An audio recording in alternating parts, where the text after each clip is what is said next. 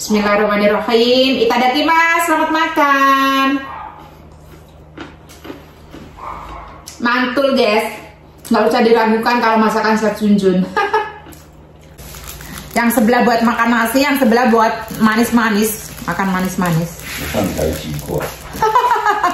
Makanya kalau gemuk itu jangan kaget. Kalau gemuk jangan kaget guys. Ini makanan yang kedua. Bismillahirrahmanirrahim.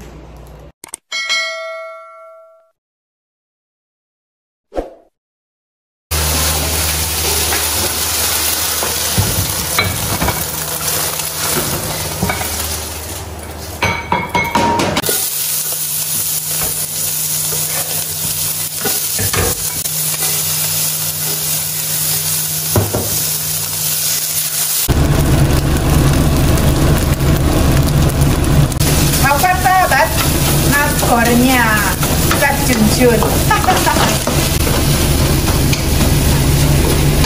Jadi nasi gorengnya itu seperti ini aja sahabat kalau di sini. Dikasih kecap asin doang.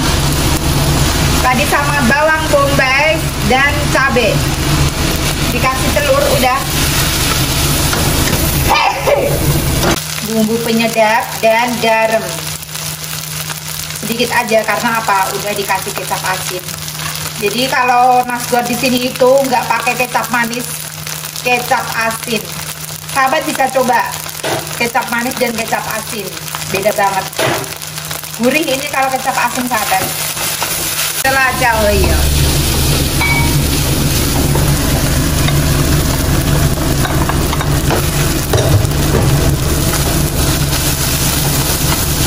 Siang loh. Harum sahabat, harum mewangi.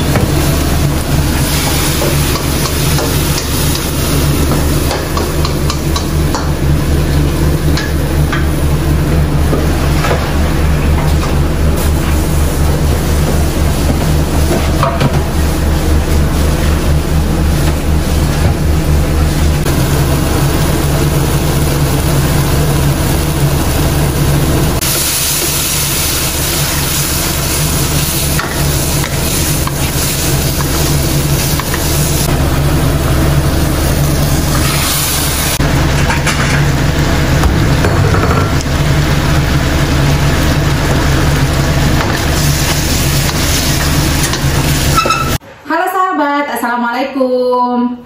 Apa kabarnya sahabatku? Semoga selalu dalam keadaan sehat walafiat, tidak kurang suatu apa ya.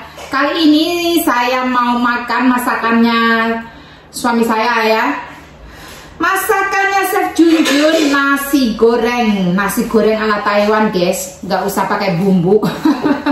Jadi bumbunya itu simpel banget, cuman pakai bawang bombay sama kecap asin. Kita lihat enak tidak ya sahabat.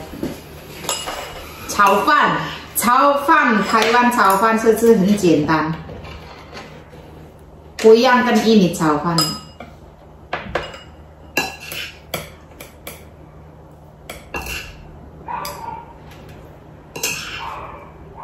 Oh, gue aja. Wah, ada itunya sahabat. Ada cabenya. Ada cabenya sahabat. Bismillahirrahmanirrahim.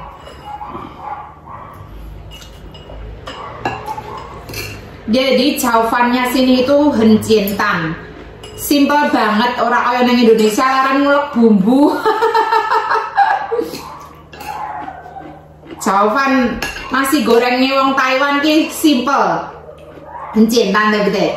Puyeng hentut cawe liao, cuman kecap asin sama bawang bombay tadi. Biasanya kalau nggak ada bawang bombay itu apa namanya, bawang geprek kayak gitu ya. Kayak karena ada ini, ada sayur, ada ikannya juga ini. Oke, kita coba sahabat. Suapan pertama untuk sahabat ya. Bismillahirrahmanirrahim. Itadakimasu, selamat makan. Mantul guys, nggak usah diragukan kalau masakan Chef Junjun. Enak.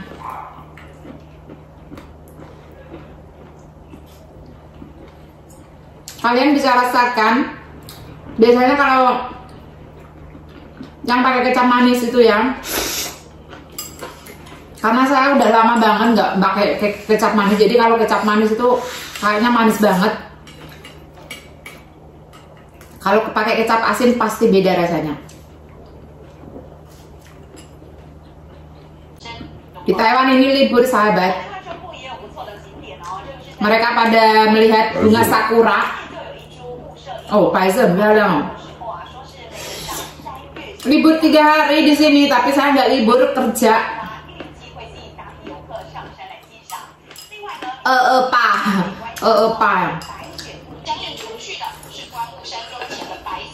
Nasi gorengnya enak sahabat.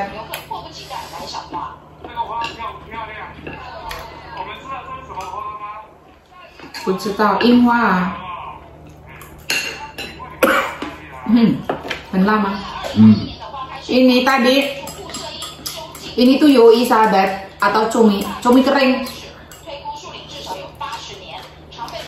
Di Taiwan sayur pada mahal. Karena kerjaan saya itu jualan sayur. Karena setiap hari hujan ya, jadi sayuran tuh mahal. Besok cinta gue, belum menaikkan. Ini bencana cerita kecil. Iya. Karena di Indonesia itu kan jarang ya kalau masak-masak sayur gitu ya. Dia masak tapi nggak begitu banyak. Kalau di sini kan nomor 1 tuh sayuran di sini sahabat.我是想搞个差不多吧。好甜哦。不错。比那个好吃，比肠好吃。从来我就改为了做碟。我也改好有地。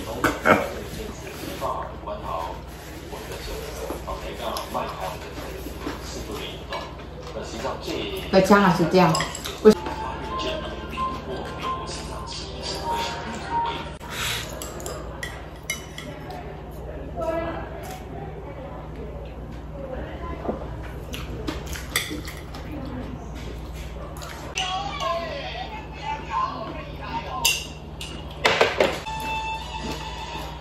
Nasi gorengnya tuntas sahabat, padahal nasi gorengnya cuma seperti itu, tapi enak nasi gorengnya.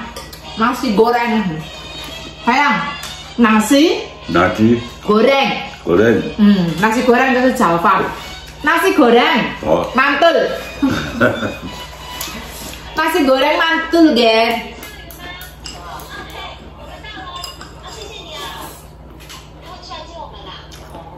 Mantul.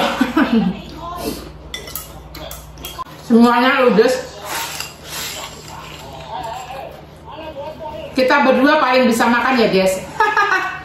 Melihat aja. Makan segini banyak habis. Tapi ini sayur lah sahabat. Ini juga sayur. Ini sayur brokoli, kembang kol. Ini tadi cumi kering. Dan dia ada ayam. Oke sahabat, itu dulu ya vlog saya hari ini. Makan nasi goreng buatan Chef Junjun, ternyata mantul, enak. Padahal cuma seperti itu aja. Oke sahabat, terima kasih untuk yang telah mengikuti video saya dari awal sampai akhir. Dan untuk yang telah subscribe saya selama ini, saya juga ucapkan terima kasih. Jangan lupa ya, kalau suka dengan video saya ini, jangan lupa di subscribe, klik like, komen, dan share. Dan jangan lupa tekan tombol loncengnya. Wassalamualaikum warahmatullahi wabarakatuh. Bye bye, cekien. Dia masih makan guys. Saya udah stop. Coba lah. Waret. Oh, ini guys, Chef Junjun bisa mengatasi. Walau kang, kaya loh. Chef Junjun bisa mengatasi masalah ini guys.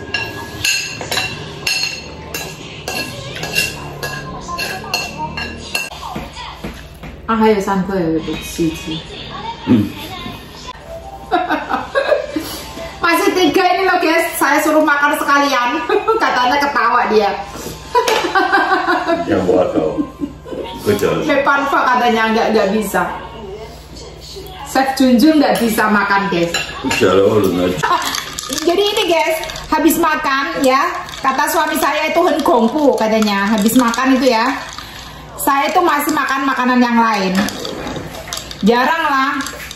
Ini saya tadi bikin es coklat, sama nanti mau makan ini guys. Saya mau makan ini roti. Jadi siapa yang habis makan masih makan yang lainnya, masih cari camilan yang lainnya, bisa ditulis di kolom komentar ya guys. Siapa aja yang habis makan itu pasti nyemil. Ini saya masih makan yang lainnya. Kalau orang sini itu ya ada sih, cuman jarang. Jadi kalau saya masih makan yang lainnya tuh suami saya nggak kaget lagi. Ini guys, saya masih bikin es coklat dan saya mau makan ini. 我老公也喝了，你看他喝茶。Ini itu teh, tapi tehnya teh pahit. Saya nggak bisa makan, saya nggak bisa guys. Bismillahirrahmanirrahim. Enak banget guys. Seger banget.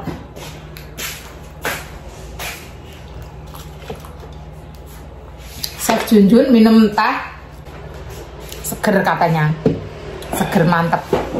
Kalau saya masih ini. Nih真有2个味。一个湿换，一个湿甜的。Benar nggak sahabat? Yang sebelah buat makan nasi, yang sebelah buat manis-manis, makan manis-manis. Makanya kalau gemuk itu jangan kaget. Kalau gemuk jangan kaget guys. Ini makanan yang kedua. Bismillahirrahmanirrahim. Enak. Enak. Sayang ya punya sih. Iya, suami saya kalau udah kenyang udah. Dia nggak akan makan lagi. Bener-bener hebat ya. Nggak seperti saya. Makan lagi. Masih bisa nyemil yang lainnya. Ini sahabat. Jadi setiap hari itu ini itu roti cepaan bojoku. Kalau dia makan itu bisa habis 3 kayak gini langsung dimakan. Tapi kalau biasanya dia makan pagi sarapan, sama kalau tengah malam lapar dia itu makan roti. Kalau saya enggak, jarang banget.